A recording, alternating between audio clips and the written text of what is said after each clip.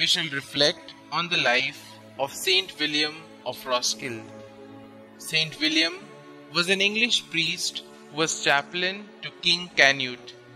Accompanying the king on one of the voyages with His Majesty made from England to Denmark, the zealous servant of God was so moved with compassion at the sight of the ignorance, idolatry and superstition in which so many of the Danes lived, that then and there he decided to stay behind to preach Christ and His gospel.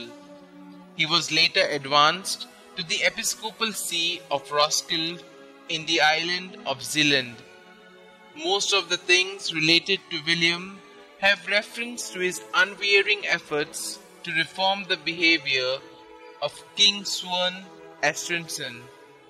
Sweyn, having once caused some of his subjects to be put to death, not only without trial, but also within the bounds of a church, was confronted by the saintly William, who, true to his name, which meant strong helmet, held out his pastoral staff and forbade him to enter the house of God till his hands were cleansed from the blood he had unjustly spilt.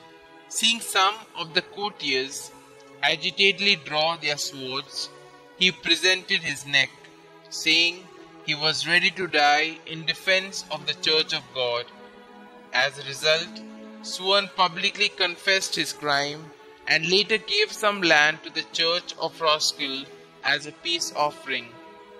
William and his troublesome sovereign had great affection for each other, and for some years the saint and the penitent concurred to promote the cause of religion.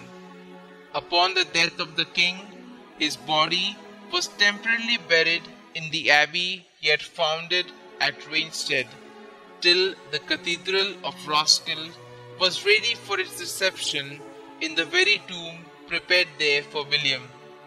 It is said that while Sweyn's body was being conveyed from Reinstead to Roskilde, St. William came out to meet it and himself died at its approach, so that the two friends were borne together to burial.